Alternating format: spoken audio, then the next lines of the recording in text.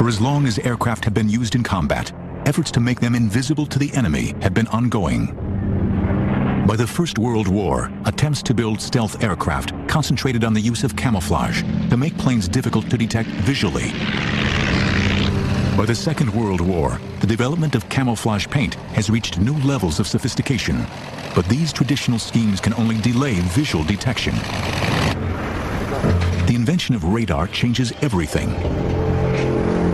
By transmitting electromagnetic waves and observing the returning echoes, aircraft can now be spotted hundreds of miles away. To counter this, British engineers come up with chaff, narrow metallic strips that act as tiny reflectors. In the ensuing whiteout, enemy radar is confused. But it is not an entirely satisfactory solution. The enemy knows something is there, just not exactly where. There were certainly efforts during World War II, with dropping all these little metal streamers to try to prevent people from using radar to see your airplane.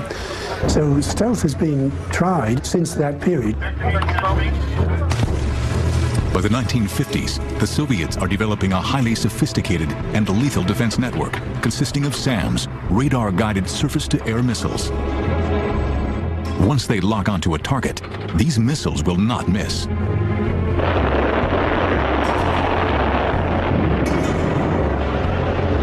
The development of these weapons sends shockwaves around the world. To counter this threat, the U.S. begins to produce aircraft that can fly higher than the enemy's planes and missiles. Lockheed's U-2 is the first of this new breed. The U-2 is an attempt to keep an airplane from being struck down by enemy fire. They were looking at altitude being its primary defense against missile threats from the ground. But in May 1960, disaster strikes. A U-2 flown by Francis Gary Powers over the Soviet Union is shot down by a SAM. Flying at high altitude is no longer sufficient. Lockheed adds speed to the equation. Flying at Mach 3 at 80,000 feet, the SR-71 Blackbird is untouchable. But the reconnaissance aircraft is still detectable to radar. Although no Blackbird is ever shot down, the Soviets come very close on more than one occasion. During the Vietnam War, anti-aircraft systems massively disrupt U.S. air operations.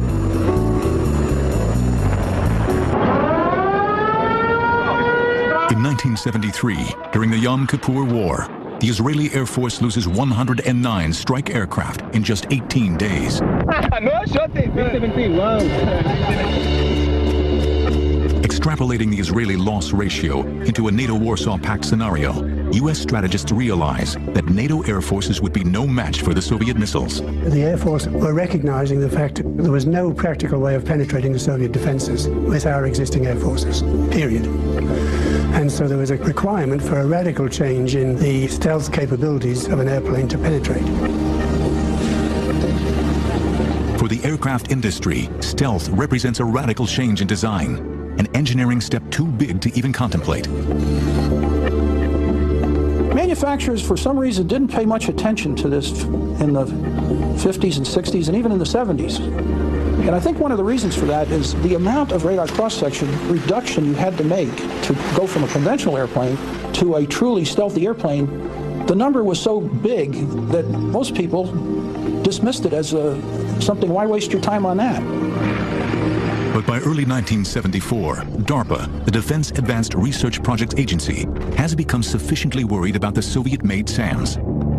It asks 5 manufacturers to identify a means of making an aircraft undetectable to radar. Surprisingly, Lockheed, the makers of the U-2 and SR-71, is overlooked. In 1975, Clarence Kelly Johnson retires as president of Lockheed's Advanced Development Program, known as the Skunk Works. His successor, Ben Rich, hears about the competition and lobbies hard to get the Skunk Works into the thick of the action. Dennis Overhalser is tapped to head up the development team. One day, while conducting research, he comes across an obscure paper written in 1962 by a Soviet scientist. It contains a mathematical formula for calculating the radar return of a flat object. The paper, ignored by the Soviets, is the spark that ignites the Skunk Works team.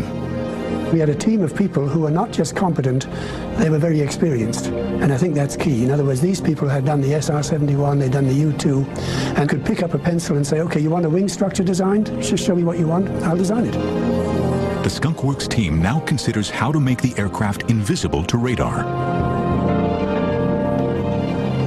If I want to reduce the range at which I detect an airplane, I've got to reduce the radar cross-section. So the first thing we do is to try to make sure that all the lines and all the surfaces are inclined at a very shallow angle to incoming radar. So most of the energy is reflected off into space. Huge mainframe computers are used to calculate the vast range of design possibilities and their impact on radar visibility. The computer capability of our mainframes is what can be held in anybody's hand calculator these days. And the reason why the airplane was faceted the way it was because we could only handle a certain number of surfaces in one computation. After months of numbers crunching, the Skunk Works team concludes a flat diamond is the optimum shape to evade radar. But Lockheed's futuristic concept has no aerodynamic characteristics and is quickly dubbed the hopeless diamond. The shape is obviously strange by any historical standards. When you first look at it, and I'm not an aerodynamicist, but I've been around the aircraft business a long time, I had the same reaction a lot of other people have had, and that is this going to fly? I mean, this is a really strange-looking airplane. Lockheed was losing money in their commercial business. The pressure was on for the Skunk Works team. They had certainly designed something revolutionary, but could they possibly build a true stealth fighter aircraft? Would the hopeless diamond defy its critics and fly? In March 1990, an SR-71 Blackbird set a coast-to-coast speed record when it flew from Los Angeles to Washington, D.C. in just 64 minutes. Its average speed was 2,144 miles per hour. By the mid-1970s, the Cold War was getting hot. Soviet nuclear testing and arms proliferation is threatening international relations. America's fear of the Red Threat was definitely alive. In this, the Skunk Works at Lockheed labors 24/7 to turn a flattened diamond outline into a flying delta-wing stealth aircraft. If we take this diamond shape and chop some pieces out of it, that's pretty much how the airplane was evolved. We just started from that very simple concept and chopped it around until we got something that looked like an airplane. In April 1976, armed with these new futuristic outlines, DARPA declares Lockheed the winner of its competition. Under the codename Have Blue, the design stage will be supervised by the Air Force. Fearing espionage, the Air Force imposes the highest level of security imaginable. Everything stays inside the building, and the building has no windows. And you just don't talk about it when you're outside, and you have the minimum amount of government people who actually interact with you. Very few of the senior management of Lockheed Corporation in the corporate office or elsewhere knew of the existence of this program. They did not know it existed. But the staff at Skunk Works knows all about sensitive operations. Well, there's always sort of a wartime environment at the Skunk Works, which goes back to the U-2 operations and the SR operations. We're always doing things in a clandestine sense, and we're always sort of, quote, at war when the rest of the services and the rest of the country is not. Now Have Blue is the most top-secret program in the country. Under extraordinary conditions, 2 technology demonstrator aircraft are to be produced. One, to test the basic flying qualities of the design. The other, its stealth. But there are some major challenges ahead. Alan Brown tackles the crucial problem of reducing the plane's radar cross-section. The inlets on an airplane looking nose-on are really the dominant source of return. The energy goes in the inlets and rattles around and just comes right back like these 2 lighthouse beams. So if you can reduce that, then you've pretty much taken care of the rest of the airplane. So I came up with a fiberglass grid which incorporated absorbing material. And we used to call it the Roach Motel because there was an ad at that time on TV for the Roach Motel. Roach Motel. The roaches check in, but they don't check out. And that was the theme with the radar waves. The waves were absorbed to a large extent by the filter at the front, but what did get through to the engine face could not come out again. Finally, RAM, radar-absorbing materials, are added to minimize the remaining radar signature. The radar-absorbing material was made in sheets like linoleum, and then these sheets were cut to fit the facets of the airplane, the flat surfaces, and then they were put on adhesively. So it took quite a bit of manpower to do all this work, because the whole airplane was covered with this stuff, and it had to be done very precisely. By the summer of 1977, American moviegoers are in the grip of Star Wars mania. Meanwhile, their own government is turning science fiction into science fact. In November, the Have Blue prototype is secretly transported to the Nevada desert for a series of covert test flights. The following month, as America goes about its business, unaware of the highly classified project, the world's first stealth aircraft makes its maiden flight. The Have Blue demonstrated that we could indeed take an aircraft that was shaped the way it needed to be shaped. Turned out to be a very unstable airplane. And we could make that airplane fly, and fly quite well. But after just 6 months of test flights, disaster strikes. On May 4th, 1978, the first prototype suffers engine failure and crashes. The pilot, Bill Park, ejects. And then 2 months after crashing Airplane 1, after much agonizing and soul-searching and reviewing and changing, we were airborne again in Airplane 2 and out measuring our stealth machine.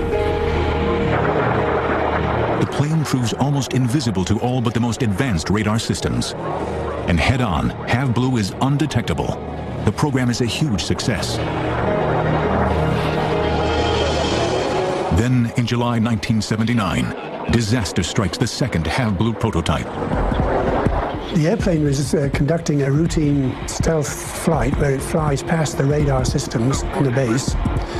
And Ken noticed that he was losing control, and he got a fire indication back at one of the exhausts. I realized things were bad, and I did start talking to the home plate and let them know that things weren't going well, and about that time the airplane went totally out of control. And he had a very hard time even to be able to reach the control to be able to eject himself. But he finally did that. The airplane tumbled, much like the way Bill Park's airplane had tumbled after he ejected. And it was going straight down, not in a spin, just in a flopping maneuver. The Have Blue airplane hit the ground. It burned pretty good. Both Have Blue prototypes have been destroyed. The development of the most advanced aircraft ever built has ground to a halt. But from the ashes of its own destruction, Lockheed's stealth fighter is about to be reborn.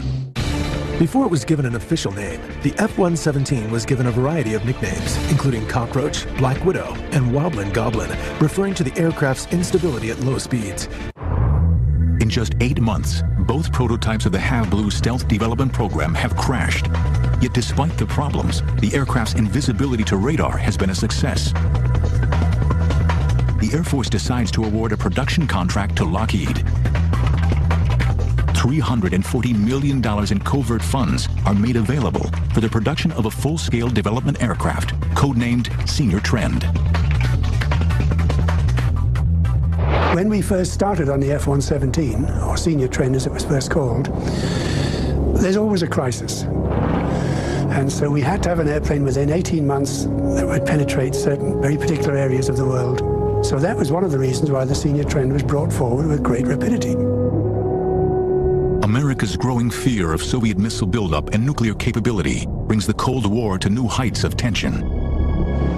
Producing a totally stealth fighter plane will give America an enormous lead in technology over the Soviets. The stakes could not be higher.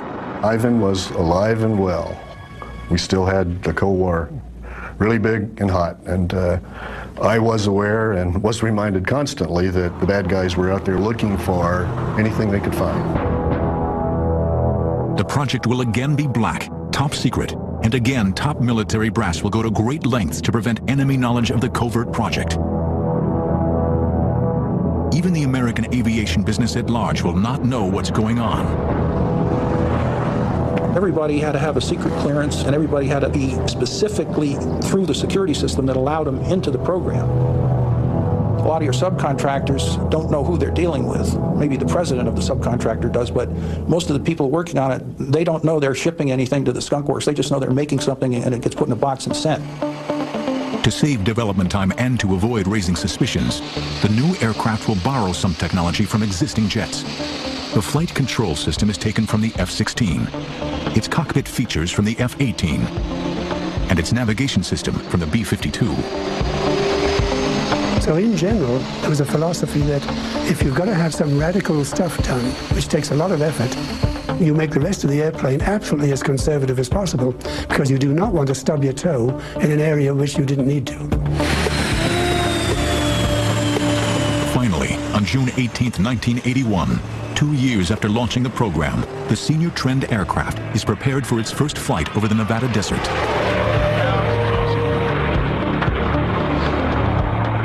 The test is a success. Senior Trend has a staggeringly low radar visibility.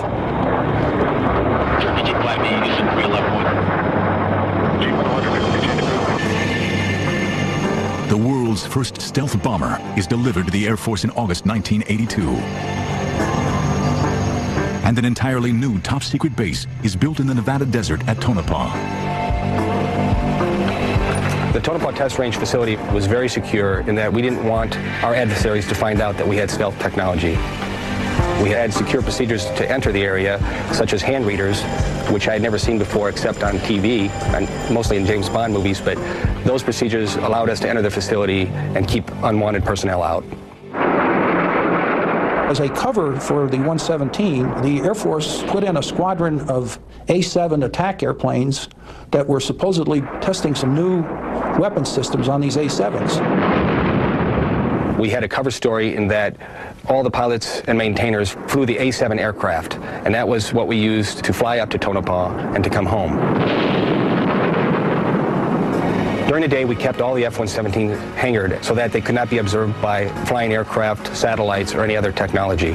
At night, under the secrecy of darkness, we would bring the aircraft out and fly them, and we would have them hangared again before sunlight. I might add that the 117s weren't flown at night only for security reasons. There was another, even compelling reason that gets lost in the woodwork. I remember being in my office on the F-117, and Bob Dixon, who was the four-star head of tactical Air Force, was talking about the color scheme. And he said, "This airplane is going to fly at night, Brown, isn't it?" I said, "Yes, sir, it's fly at night." He says, "Well, paint the damn thing black." So we painted the damn thing black. First impression you get of the 117 is a Star Wars thing, the Darth Vader look about it. You see it head on, and you immediately, there's this large black, totally flat-plated, no rounded surfaces. What's unique about the F-117 is just the feeling you get when you walk up to it. Your heart really starts pounding. It's almost like you're approaching a woman that's maybe better looking than you ever thought you'd even be able to talk to. And so when you approach this woman, you do it carefully, but with a lot of respect. I always refer to it as a woman's evening dress, a little black dress. It's extremely sexy. It is a killing machine, though. Make no doubt about it. It is a killing machine, but it's a good-looking killing machine. A new unit, the 4450th Tactical Group, is created to fly the new black jet, and a new name is needed. The aircraft is given a surprising designation, the F-117. This was definitely an attack airplane, and of course the question then is, why is it called an F-117 when F stands for fighter? And again, we've got to go back to Bob Dixon, who was head of TAC, and he was going to use his very best fighter pilots on this program because it represented the top point of the Air Force. Well, no fighter pilot worth his salt is going to fly an airplane with a B designation in front of it, and maybe not an A designation, which means attack. So they called it an F, to make the fighter pilots feel like they're flying fighters. It's a fairly roomy cockpit for a single-seat fighter. I thought it would be a small kind of a cockpit, say like the SR-71 or the U-2. And when I actually got in it, there's plenty of room for all the equipment that's required to operate the aircraft. Without this flight control technology, the pilots would have a tough time flying the jet. I thought that I was going to feel a little bit disconnected, more like somebody operating a computer where I might have been kind of along for the ride, inputting my vote here and there. I call it a wet bag of cement or a Coke machine. If it loses its ability to fly by wire, it is a inherently unstable platform. It has no glide. It will fall to the earth, probably not in a polite fashion, I might add. Nonetheless, when you're actually sitting in the cockpit and you're advancing the throttle or you're engaging a left turn or right turn with the center stick, the aircraft flies just like any other fighter that I have flown in the past. The aircraft is so well designed and modeled that you really feel like you're strapped to the machine and you are putting the aircraft and the weapons exactly where you want to. Nighthawks are armed with a weapons system that lets them strike at the heart of the enemy. High-tech laser-assisted mapping and guidance systems allow the Black Jets to release deep penetration bunker busters with pinpoint accuracy. The early flights of the F-117 proved that its principal function blows the competition away. The aircraft is all but invisible to radar. Stealth's development has, by any standards, been lightning fast. But the program has also been expensive. To date, the total cost has been over $6.5 billion. With additional aircraft ordered, this will soon rise. By the late 1980s, America has its conceptual aircraft, but one question remains. How will the most expensive aircraft in military history perform in combat? The answer would come sooner than anyone could imagine. Since radar emissions would give away its location, the F-117 does not carry radar. Instead, the aircraft navigates primarily by GPS and high-accuracy inertial navigation. November 10, 1988, the Air Force announces the existence of its top-secret F-117 at a Pentagon press conference, much to the surprise of many.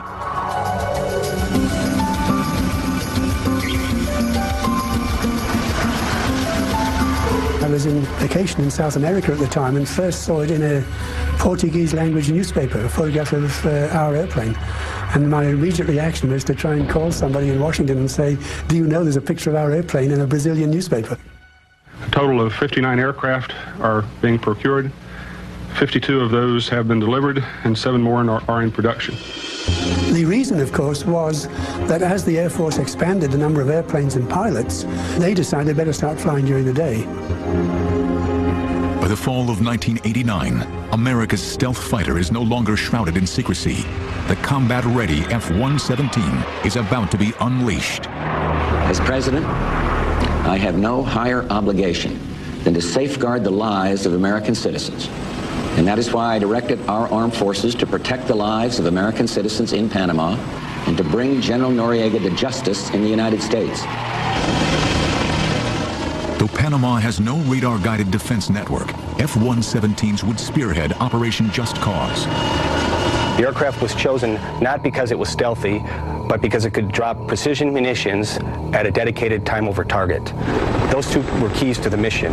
We had to make sure the weapons went where we aimed them, and we had to be on time because 30 seconds after our bombs went off, we had Navy SEALs and Delta forces jumping out of aircraft into those fields. 2 Black Jets are ordered to destroy the barracks at Rio Hato, belonging to Battalion 2000, a unit loyal to Noriega. Just prior to taking off for that mission, we were told by the leadership that they wanted to maintain the barracks and keep them to use in the future for the American forces. Our goal was to stun and disorient the Panamanian Defense Forces, so they asked us to drop our bombs in the fields 50 meters short of these barracks. 2 2,000-pound bombs are dropped, and the field is hit. But back home, the F-117's first operational mission is considered a failure. Bombing fields is not what expensive stealth bombers are supposed to do. After Operation Just Cause, people in the media tried to say that the stealth fighter was not successful. The media was looking for a story on wasting taxpayers' money and buying this technology. The stealth program is criticized by Congress and labeled too expensive. The total program cost about $8 billion, When I say total cost, I mean the total development cost, total flight test, produced 59 airplanes, all the spares. That even includes $200 million to build the hangars at Tonopah. And it is a true bottom line number.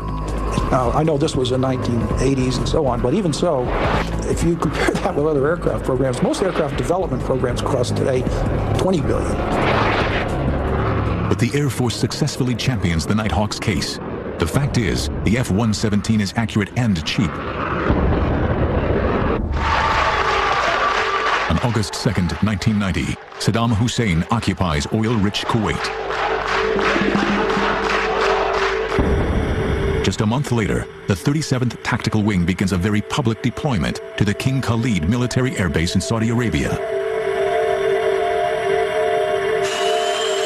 The disappointments of Panama will not be repeated during Operation Desert Storm. It's at the tip of the fighting spear in terms of knocking the door down. If you got to go downtown, you got to take out those strategic targets, and you've got to penetrate that integrated air defense system. The F-117 is the weapon system of choice. It is our ability to reach out and touch the bad guy before he even knows we're there. It's kind of like being a thief in the night. You're stealing that guy's capability to shoot back at you. 22 minutes after midnight on January 17, 1991, F-117s from the 415th TFS attack. All of their targets are hit with an unprecedented degree of precision. We can put that bomb right on that very spot that we're intending to, be it through the window, on the air conditioner on top of the building, and we can destroy or take out the precise objective. And we can do this right downtown. During the war to liberate Kuwait, a total of 45 F-117s fly 1,271 combat sorties, totaling over 6,900 flying hours and dropping 2,000 tons of bombs.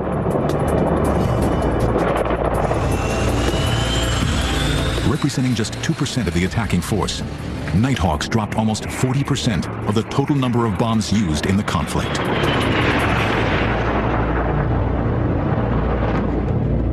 Throughout the 1990s, F-117s are found wherever the U.S. Air Force is in action. But on the night of March 27, 1999, during the NATO bombing of Serbia, the unthinkable happens. Have the Serbs developed a new radar system capable of detecting the undetectable? Has radar caught up with America's stealth aircraft? During Operation Desert Storm in 1991, F-117s flew 18.5 hours non-stop from Holloman Air Force Base in New Mexico to Kuwait, setting a record for single-seat fighters. Kosovo, March 28, 1999. 25 miles west of Belgrade in the village of Bujanovic, a downed F-117 lies in pieces. Serbian television transmits pictures of the wreckage around the world.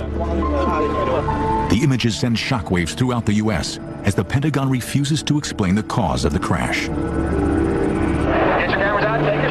During the course of the 1990s, there had been 6 major incidents involving F-117s.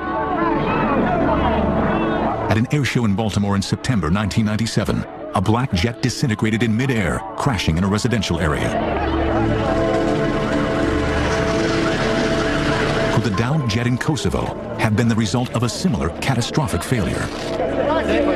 The information surrounding that, of course, is still classified. A bullet doesn't have a radar, and it doesn't care where you're at. And the chances of one of those hitting me ballistically or just out of the blue is pretty small. But he got hit, so it can happen. Obviously, the loss of an F-117 is going to impact the community. We don't own a lot of them as a country or as an Air Force, so losing one is significant. Whatever the cause of the crash, it did not affect the operational status of the world's first stealth aircraft. Post-September 11th, Saddam Hussein is once again seen as a threat in the Middle East. As fears about his weapons of mass destruction grow, America's patience runs out. Coalition forces have begun striking selected targets of military importance to undermine Saddam Hussein's ability to wage war. Now that conflict has come, the only way to limit its duration is to apply decisive force. In Operation Iraqi Freedom, F-117s would draw first blood. Flexibility is what the F-117 gave us in Iraqi Freedom. The very opening night of the war, where they had a key target that they needed taken out, they had to figure out very quickly what kind of airplane was going to go in there and take out that target, and their choice was the F-117. Based on intelligence, a gathering of Iraqi leadership is identified. In a military decapitation exercise, stealth will be used to try to eliminate the key players of the regime. I mean, man, if you could hit the one target that completely ceased all hostilities, that'd be the juiciest target of all. If I could go in there one night and stop the war, that would be money. If it was the one right downtown, right in the center, the hardest one to get to, that's the job of the F-117, is to hit that target. That was the objective of Night 1. If we can cut the head off the snake, the game's over.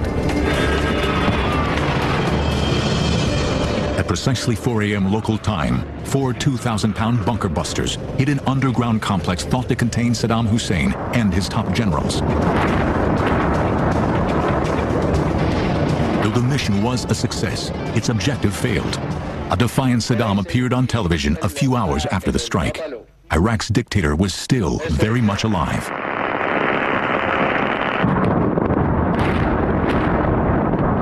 Years after the first Gulf War, new technologies would be employed to utterly destroy Iraq's ruling elite. But Baghdad, one of the most heavily defended cities in the world, is no easy target. The F-117 is a very mission planning intensive platform. Our tactics are all talked about, contrived, built on the ground, and put into the computer. We put our tactics in this little black box, stick it in the aircraft, it sends it to the computer, I take off, I turn the autopilot on, and it's basically like pushing the go button on the jet. When you're flying it, the autopilot is flying the airplane doing exactly what the mission planners told it to do. However, what it isn't doing is not guiding the bombs to their target. So you have a very short period of time where you are doing your job. The rest of it is letting the airplane fly. Going downtown the first night for me, I had a lot of anxiety because I didn't have complete faith in the technology. I'd been shot down before. So I was a little nervous about going downtown because you just don't know what to expect. And all the while, you're flying directly toward the city before all the bad things happen. And we knew Saddam didn't like our black jet. So here I am, knowing that, I mean, well, wouldn't I look good with an apple in my mouth on a silver platter on his table, you know what I mean? So looking out over the distance and seeing this circular city of lights, and I think it might have been the oil fires, there was a glow around the city. That just added to the surrealism. You hit a predetermined point that we call an IP, which stands for initial point. Once you cross that point, the aircraft will make an appropriate turn or descent to align itself on its attack axis. All does it automatically. You're just systems managing at that point. And the next thing you know is AAA starts lighting up over the town. And I thought to myself, wow, that's a lot of lead in the air. And you keep looking at that point that turns you left into Baghdad. And you just stare at that thing going, boy, here it comes, here it comes. The next thing you know, you look to your right, lots of AAA, lots of SAMs, and the jet turns right into it. And you're like, oh my God, down the chute we go. Once it makes that initial turn onto its attack axis, you run through a series of steps. You want to check, for example, your fuel, your altitude, your time, where you're at in the timeline, and your speed. That will run you through this ballet of sorts to get you into that bombing run mode.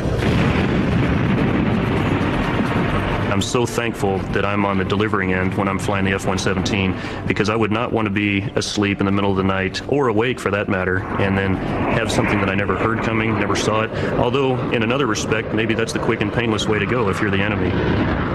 No official statistics on the effectiveness of Nighthawks during Iraqi Freedom have been released, but its contribution was immense. No other aircraft in the U.S. arsenal can do the job it does so well. The F-117 was the first aircraft that was just purely designed around the idea of stealth and being able to go into a highly defended target area with near invisible capability, deliver precision weapons, and then get back out safely. And obviously it's proven itself several times in that scenario. The aircraft, designed in absolute secrecy at the height of the Cold War, is as potent a weapon today as it has ever been. The F-117 is capable of utterly destroying defense infrastructures without ever being detected.